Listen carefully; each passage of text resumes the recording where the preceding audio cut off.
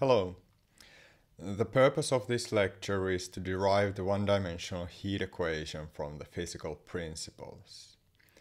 And the heat equation written down here can be used to, for example, describe the time evolution of the temperature profile in a thin metal rod of uniform properties and of length L. And in this interpretation, the unknown function t describes the temperature of the rod at each spatial coordinate x and at each time instant t. For simplicity, we assume that the physical parameters of the metal rod are both independent of time and of the spatial coordinate x. And all of these parameters are collected into a single constant alpha.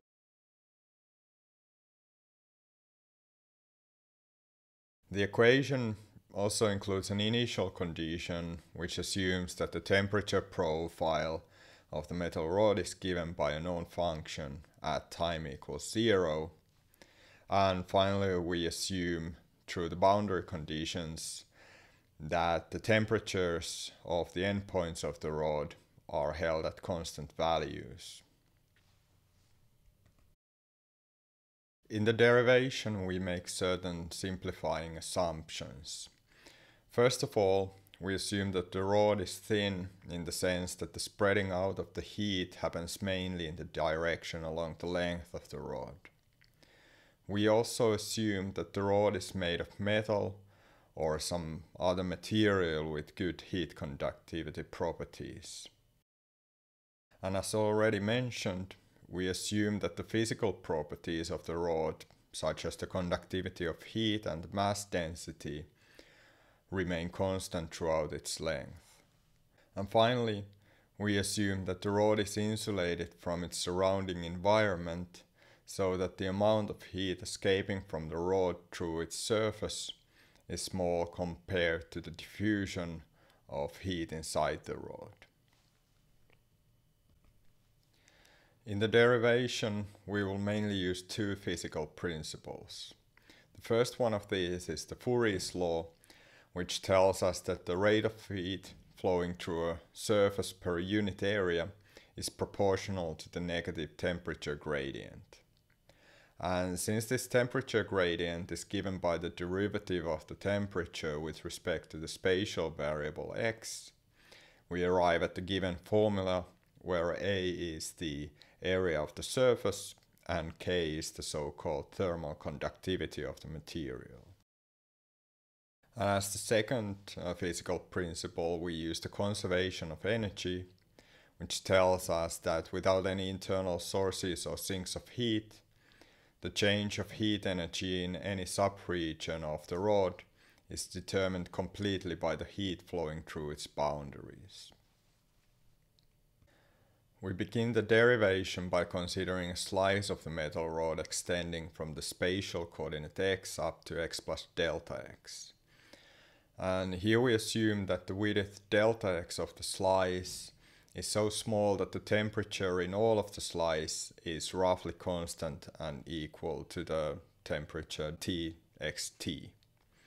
And we can now compute the total heat energy contained in the slice of the rod, and this is given by the so-called specific heat capacity of the material times the mass of the slice and its temperature.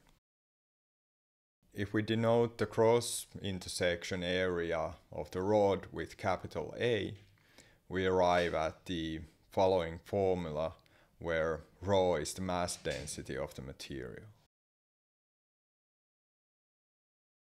And if we now consider the change of the energy of the slice, this is given by the heat energy flowing through the boundary at x minus the heat energy flowing out of the slice at x plus delta x. And if we consider the change of energy over a small time interval of length delta t, then the amount of heat flowing through these boundaries are approximately the rates of the heat flows times delta t. And in addition, Fourier's law tells us that the rates of the heat flows can be expressed using the derivatives of the temperature with respect to the spatial variable at x and at x plus delta x. And finally, simplifying the formulas, we arrive at the expression on the last line, which gives us the change of the energy of the slice over the time interval of length delta t. On the other hand, since we also have an explicit expression for the heat energy of the slice at time t, given here, the change of the heat energy is also simply given by the difference of the energy at time t plus delta t and at time t. And this way we can derive another alternative expression for the change of the energy of the heat in the slice of the rod. And comparing and equating these two expressions, we arrive at the first equation on the slide. And if we divide both sides of the equation by delta t and delta x, and move all of the physical parameters on the right hand side, then we arrive at the following equation here. And we already assumed that the delta t and delta x are both small, and if we let both of them approach 0, then the ratio on the left hand side becomes the time derivative of the temperature. And similarly, on the right hand side, the limit of delta x going to 0 becomes a partial derivative with respect to x, and in total we get a second partial derivative of t with respect to x. And the equation that we arrive at is precisely of the form of the one-dimensional heat equation that we were looking for.